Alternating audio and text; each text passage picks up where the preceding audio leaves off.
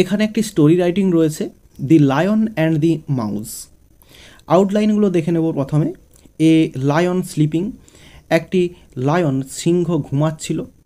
এ mouse ran into his nose, একটি ইঁদুর ছুটে ঢুকে যায় তার নাকে।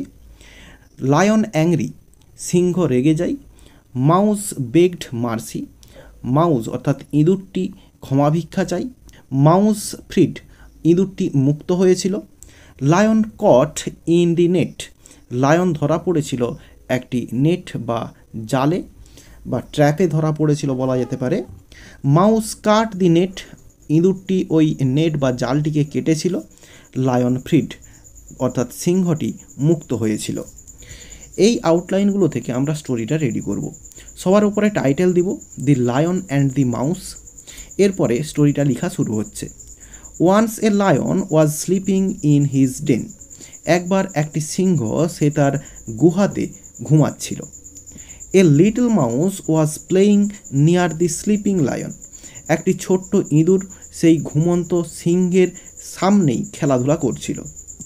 At the time of playing suddenly the mouse ran into the nose of the lion, at the time of playing খেলার সময়ে সাডেনলি হঠাৎ করে দি mouse ran into the nose of the lion, সে ছুটে গিয়ে ঢুকে পড়ে ওই সিংহের নাকে। দি lion woke up and became very angry, সিংহটি জেগে উঠেছিল এবং খুব রেগে গিয়েছিল। হি কট দি mouse and was about to kill ইট, সে ইঁদুরটিকে ধরেছিল এবং সেটিকে মারতে যাচ্ছিল, অর্থাৎ ইঁদুরটিকে মারতে যাচ্ছিল। দি mouse became very afraid and begged for mercy, ইঁদুরটি ভয় পেয়ে গিয়েছিল, প্রচুর পরিমাণে ভয় পেয়ে গিয়েছিল এবং ক্ষমা ভিক্ষা চেয়েছিল। দি lion took PT on the mouse and let it গো, সিংহটির ইঁদুরটির প্রতি করুণা হয়েছিল এবং তাকে ছেড়ে দিয়েছিল বা তাকে যেতে দিয়েছিল। Days past and one day the lion was caught in a hunters net, দিন এরকমভাবেই পাস করে যায়, পেরিয়ে যায় এবং একদিন সিংহটি একটি শিকারীর জালে ধরা পড়েছিল। হি ruled loudly and tried his best to come out of it but failed, বলছে হি রোল্ড লাউডলি, সে উচ্চস্বরে গর্জন করেছিল।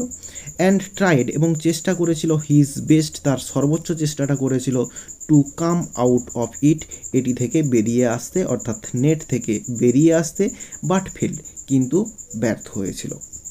দি mouse heard the রোর and rushed to the lion, ইঁদুরটি এই গর্জনটি শুনেছিল এবং সে সিংহটির কাছে দৌড়ে গিয়েছিল। ইট কাট দি net into সিভারেল pieces with his sharp teeth, এটি কেটেছিল, অর্থাৎ ইঁদুরটি ওই জালটিকে কেটেছিল। ইন্টু সিভারেল পিসেস, অর্থাৎ খণ্ড খণ্ড করে ফেলেছিল। উইথ হিজ শার্প টিথ, তার ওই ধারালো দাঁত দিয়ে। The lion became free and thanked the mouse, সিংহটি মুক্ত হয়েছিল এবং ইঁদুরটিকে ধন্যবাদ জানিয়েছিল। এইভাবে স্টোরিটা শেষ হয়ে যাবে। এবার মোরাল দিতে হবে। তো মোরালটা দেওয়া হচ্ছে, দেখো, even the small one can be of great help, অথবা আরও একটা মোরাল দিচ্ছি, no act of kindness is ever wasted. তো দুটো মোরাল দিলাম, তোমরা যে কোনো একটা লিখতে পারো। আর এইভাবেই স্টোরিটি শেষ হয়ে যাবে। আর বলে রাখবো, এরকম ধরনের আরও রাইটিং স্কিলের ভিডিও ইতিমধ্যেই আপলোড করা রয়েছে। ডেসক্রিপশন বক্স এবং আই বটনে বিভিন্ন ধরনের রাইটিং স্কিলের প্লেলিস্টের লিঙ্কগুলি রয়েছে, সেখান থেকে দেখে নিতে পারো।